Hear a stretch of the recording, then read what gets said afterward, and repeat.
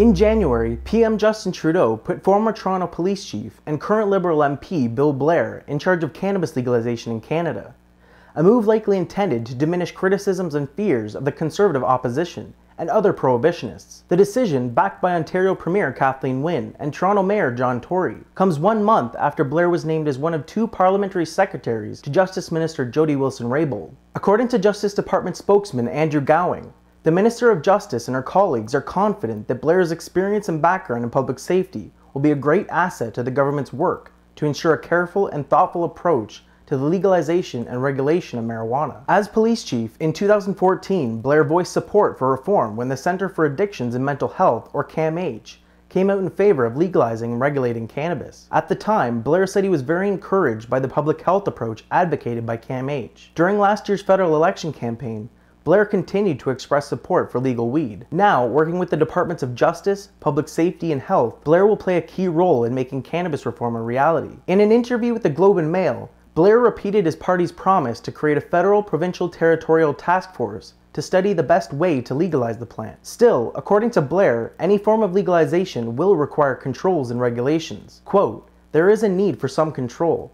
Our intent is to legalize, regulate, and restrict. There needs to be reasonable restrictions on making sure that we keep it away from kids. We also have to ensure that the social and the health harms are properly managed and mitigated, and that can be done through regulation," he said. Blair wouldn't say when cannabis would be legal in Canada, but instead emphasized the need to get it right, saying the best policy will be evidence-based, and we will gather that evidence. There are many people who have concerns, and I want to hear those concerns. And there are many people who have advice, and we will listen to them, he said. In the meantime, experts and advocates are warning the Liberals not to make legalization too restrictive. According to Vancouver attorney Kirk Tusaw, individuals should be allowed to grow their own cannabis. He told the Globe and Mail that if weed is treated like nuclear waste, it won't work.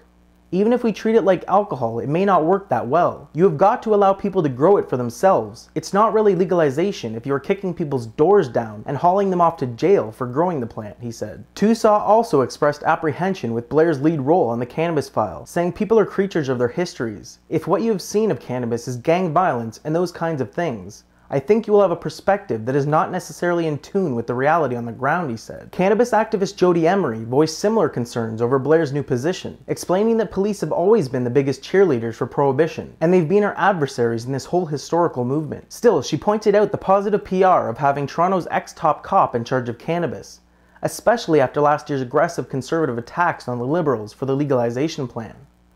Attorney Adam Goldenberg agrees that the decision is all about optics, telling the Canadian press that you can't ask for a better spokesperson than a former police chief. He added that it's going to be very difficult to point at an MP who most of us are used to seeing in a highly decorated police uniform and accuse him of being soft on crime. It remains to be seen whether Blair was the right choice to oversee cannabis legalization in Canada, but it's hard to argue with the rationale. Blair's role could make legalization more palatable to those with concerns.